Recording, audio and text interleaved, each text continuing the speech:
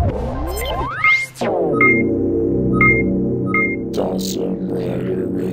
YouTube, Dawson Rider here with a review of the Deino Chaser and Kyoryu Red set. Similar to the Red Buster and Cheetah Nick set from last year, we've got a Bike and Ranger set which comes with a Kyoryu Red figure and the Deino Chaser, as well as this one actually comes with a Judenchi.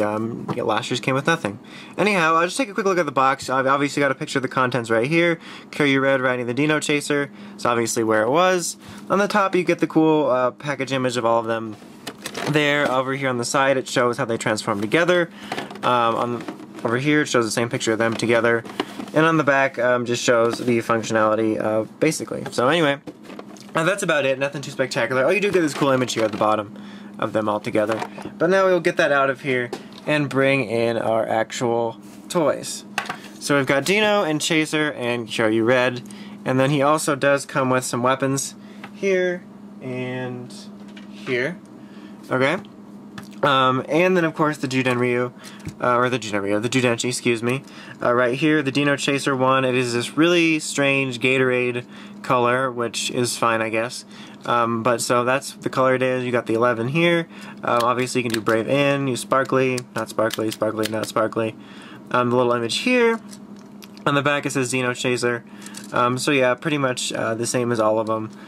You know, it's a Judenchi. So now we'll cut away quick to show the noises in the Gabba Revolver and Kyoryu. Alright, so let's go ahead and do the sounds for Deino Chaser. This is going to be a bit different than usual. There's no henshin sounds or anything like that. This is basically just going to be doing a bike summoning sound, so...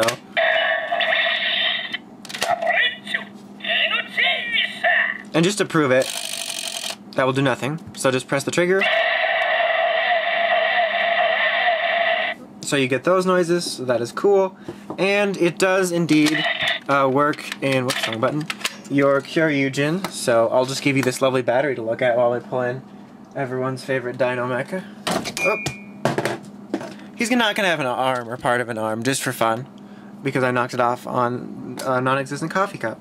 Okay, so we will put him in just to show that he's got a final sound. So let's go ahead and do that.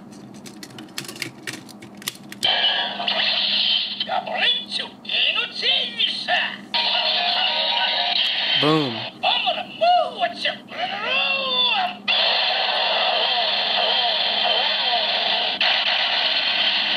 So yeah, that is cool. Now back to your regular scheduled review. Alright, so now that that's out of the way, we will go ahead and go over the contents. Let's go over Kyoryu Red first and just do the figure.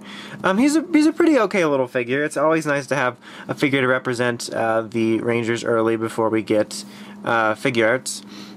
This one, more so than Red Busters, reminds me of like the old PR Cycle figures. But detail-wise, his helmet's not bad. Helmet's a little skinny for Kyoryu Red's design, I think. But all the details are there.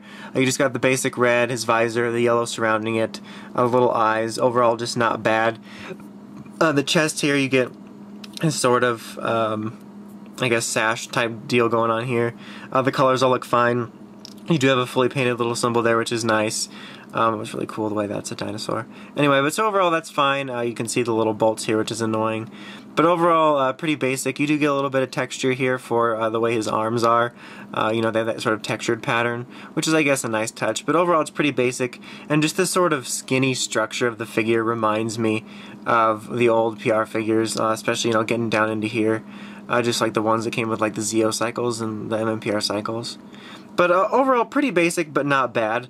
Articulation-wise, his head rotates around 360. You get some slight up and down movement. His arms are on a hinge joint, so you get some nice out and around movement, nice 360. No shoulder joint to speak of at all. You do get swiveling here. There's no swiveling at the wrist. There is no swiveling at the chest, or the waist rather. Another like ball joint here, so you get some nice range of movement here. A single knee joint here. And some swiveling. So very, very basic, nowhere near figure arts articulation really at all. Here he is next to last year's Red Buster figure.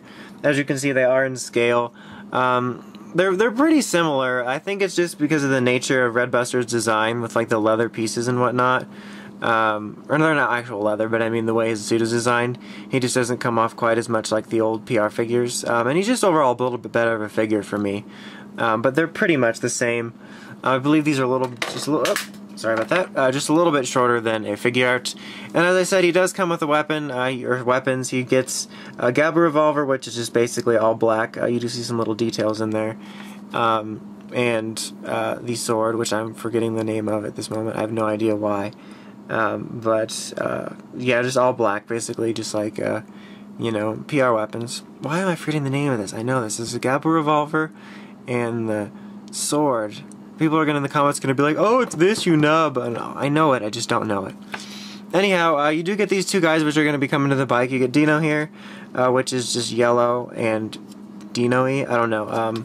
He's fine looking. There's nothing really spectacular about him. They're just kind of sitting there really doing nothing but sitting there. He can't open and close his mouth, which is a feature of transformation and whatnot. And then here is Chase, or Chaser, or whatever. He can also open and close his mouth, but also a feature of transformation. It really doesn't do anything. There's nothing really spectacular about their paint jobs or anything like that. So to transform him, it's actually pretty simple. I'll set Kyoryu Red aside so I don't knock him over. Just basically a bunch of twists. Take his headpiece here, twist it around, and then open up his mouth. Take this, twist it around. Take these leg pieces, and you're going to want to fold them up here, and then kind of snap them in, like that. And then fold them up here, and snap in, so they stay. So then you got that piece ready. For him, it's even simpler. Just take this piece here, you fold it forward, and then you take this whole mouthpiece, fold it down, at least for now, and then fold his legs up. And then basically you're going to combine them using the Judenshi as a bridge. So you just place this in here, it'll sort of snap. And then here, this will go in here, and then you'll see there's a little sliding mechanism to go into here, and a peg to go into here. So you kind of want all these to line up at once. And you're going to kind of have to be a little forceful. It's going to seem like it's difficult and you're going to break it, at least for me, but once you force it, you will get a snap, and there you go. And then you can fold his mouth up. And there you have the Deino Chaser, which is actually pretty cool looking. I have really liked this concept all along of these two dinosaurs basically biting each other, or biting the battery, and combining. So I do like the design overall. And once you put it in bike mode, it actually does look pretty nice. I mean, there's not a whole lot of details to it inherently, so it does look nice, and it could probably even be used for the figure art once it comes out. So very nice. It does have a bit of a trouble standing. I mean, you can, but it can be a bit wobbly. I found you can pull these down to act as a bit of a stand if you like. I'm actually going to do that just so I don't have any problems with him falling over. So then you can just put him on here and situate him, bend his legs. I really wish they had given him some elbow articulation. That would have just kind of helped things in general. Just, I don't know. It's not like a huge deal because it's more about like the legs and positioning him to sit down. He's looking really stupid.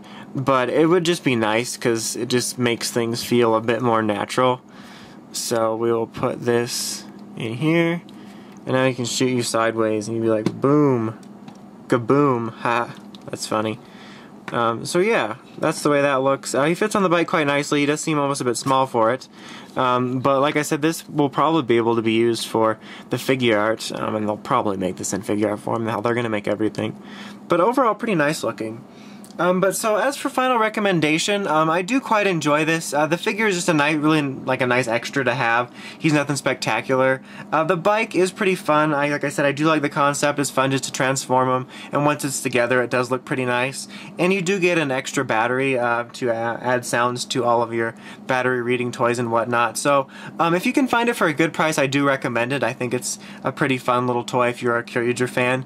It's not really a must because you'll probably be able to find this battery later in some sort of set or something, but other than that, basically if you just like it, I don't see a problem getting it. I quite enjoy it. It's not an absolute must-have, but it is a pretty cool toy, and I do enjoy it. So now I'm just saying the same things again, so I'm going to go ahead and let you go. Until next time, make sure you check out the crazy podcast of Riders, Ranges, and Rambles. Until next time, this is Dawson Rider, signing out.